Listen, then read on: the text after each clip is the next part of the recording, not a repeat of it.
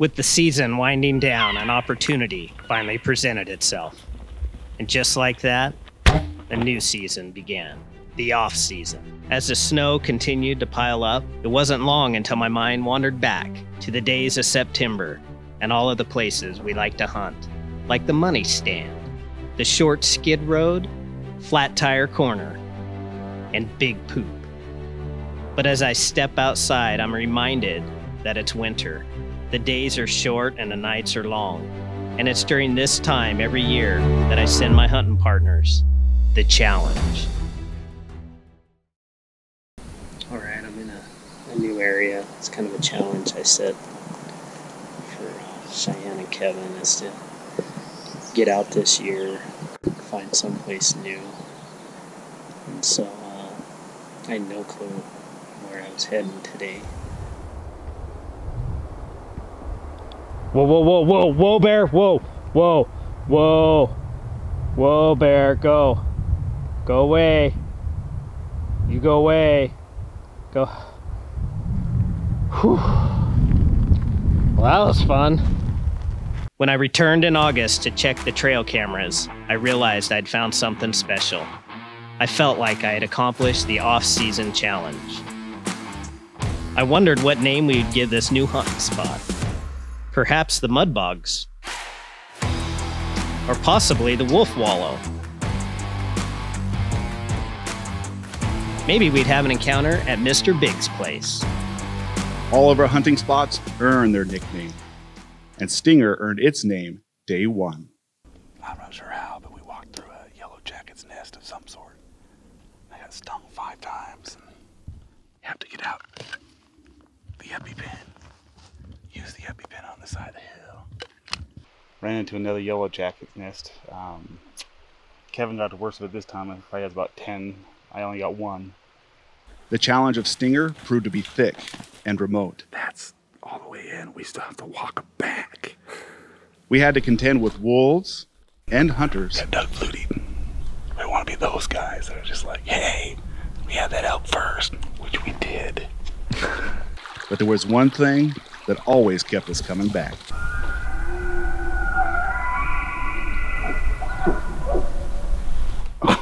Oh, that's him there. There's so many balls, we're just not really sure which way to go. That's actually part of the problem with Stinger. So part of the problem with Stinger is there's so many bulls in different pockets is trying to find out which ones to go for. The story of my life. They're on the other ridge. Like that side and that side, but not on this one. And yesterday we were on that one, and they were on this ridge and on that ridge. Oh, we've come close, but came up empty every time.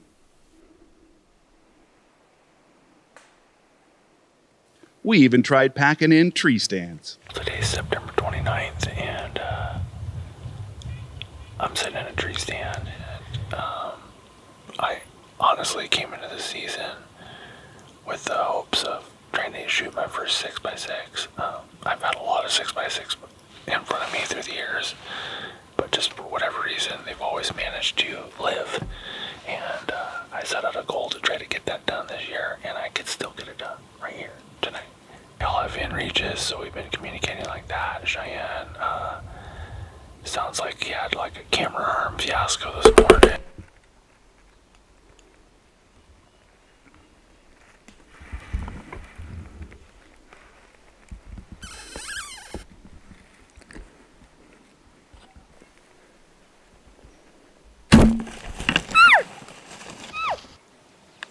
Camera arm kept fighting it. And I was keeping it up with my hip. I was thinking so much about that. I shot right over that spike. I'm not gonna do anything. I'm just gonna be quiet. Yeah.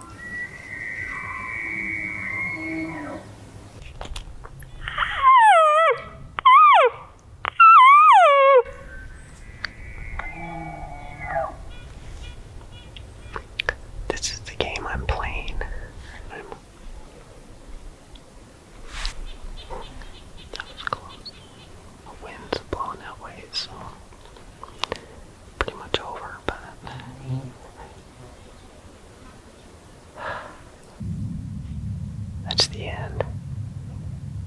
It's the end of 2020 elk season.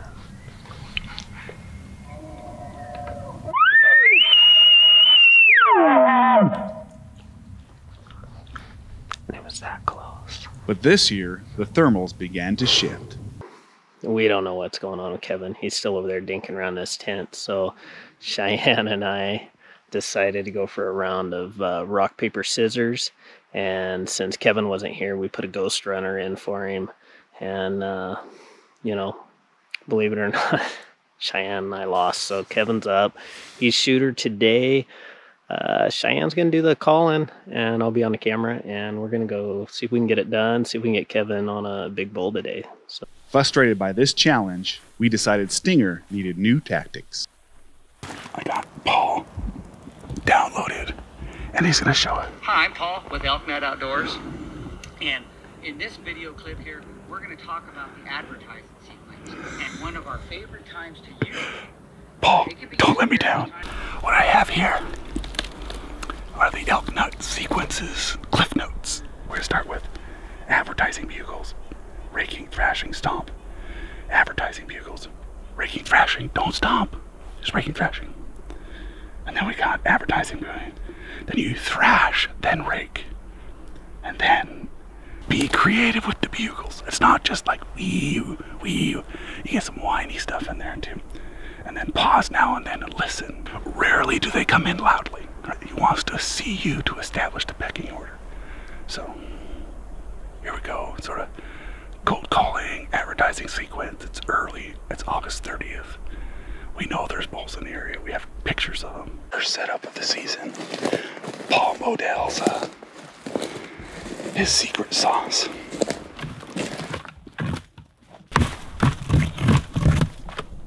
It worked.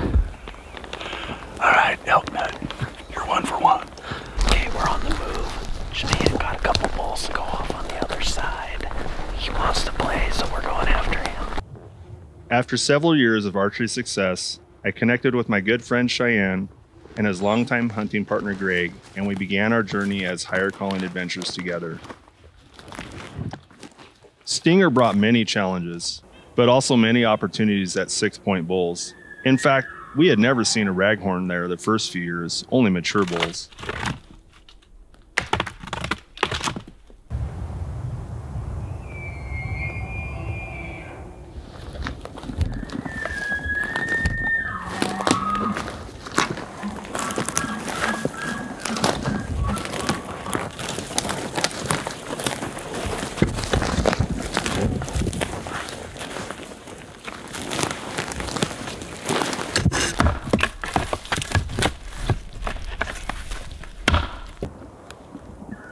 It was right about here we laid our eyes on this bull for the very first time at 60 yards. Man, he looked big. Would this be the moment we conquer Stinger and my challenge to get a big 6?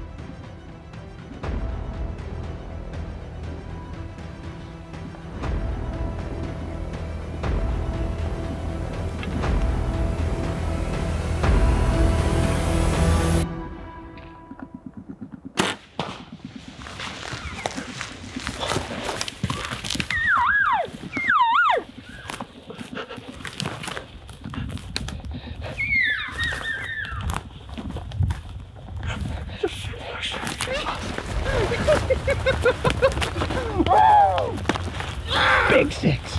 He's huge. Oh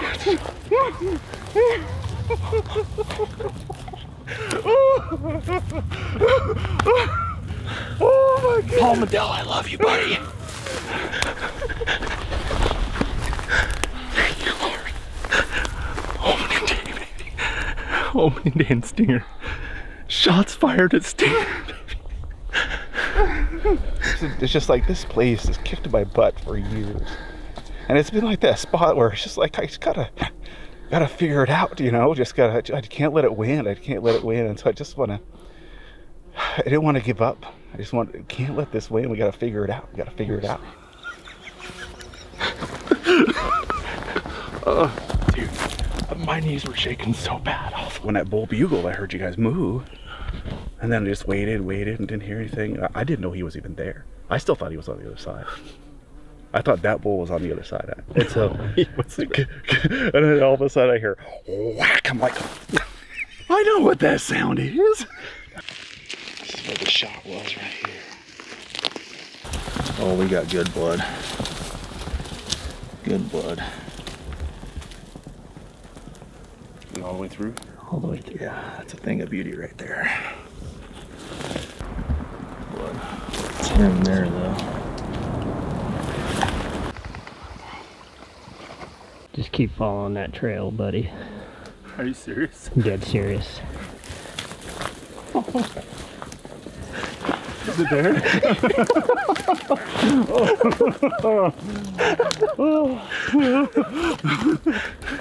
Oh, love you, buddy.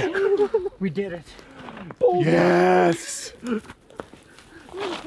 Oh my goodness. Oh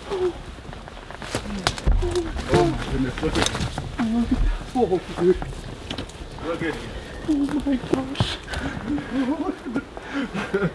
Oh my gosh.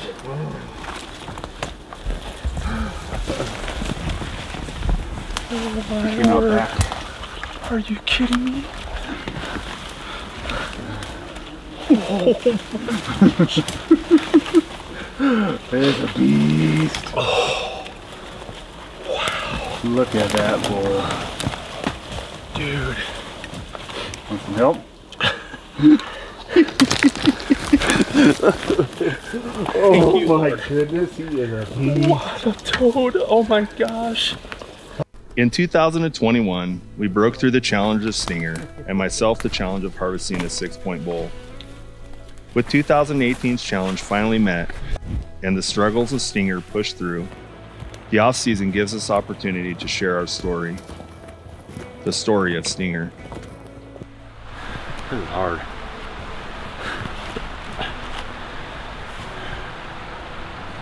But the stories I'll be able to tell around this bull for years to come. Opening day, August 30th, over-the-counter tag. We ran a script, not one cow call. Shane bugled that bull across the basin, came right in. When I get him mounted and he's put up on the wall, it's not about the trophy on the wall, it's about telling that story. And stories are special. Special memories that you get to share with other people who weren't there. And my brothers who were there. Good job, buddy. We did. Hey everybody, I got a tracking challenge for you. See if you could find us on YouTube and Rumble, like our channels, hit the subscribe button, and check out our new Shenanigans series. Guarantee you're gonna crack up.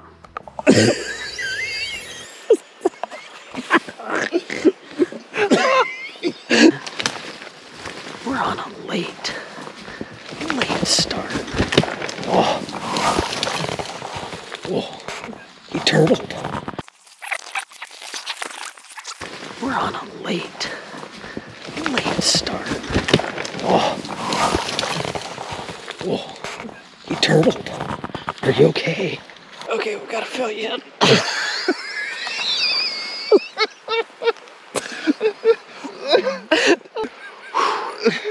Okay. We're gonna go kill an elk now, guys.